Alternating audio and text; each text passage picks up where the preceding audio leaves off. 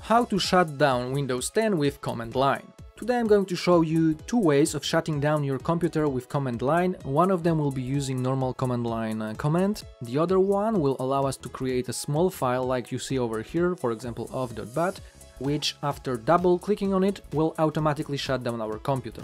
So let's start. Let's start with the first way. So the first way will require us to move our mouse down here, type in CMD to open command prompt, click on it, and once it's opened we need to write the right command over here. The command is shutdown /s. This command will shut down your computer after you press enter. I'm not going to demonstrate it right now because that would cut this video in half.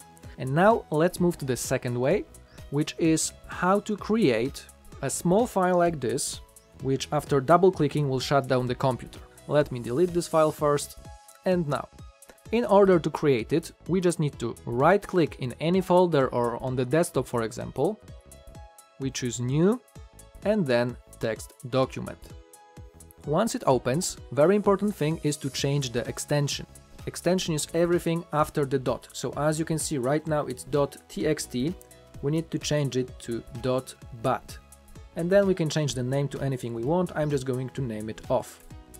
We press enter and then it will ask if we really want to change the file name extension. We click yes. And we created a small file and now we can edit it. In order to do that, we right click on it, we choose edit, and it should open a notepad. And over here we need to type the command that I just showed you a few moments ago.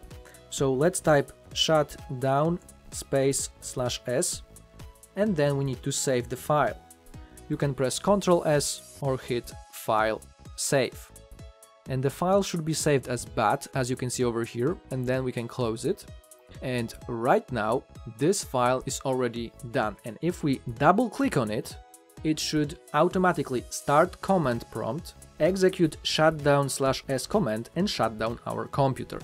So I'm not going to demonstrate it right now, you can try it on your computer, and please let me know in the comments if this worked for you.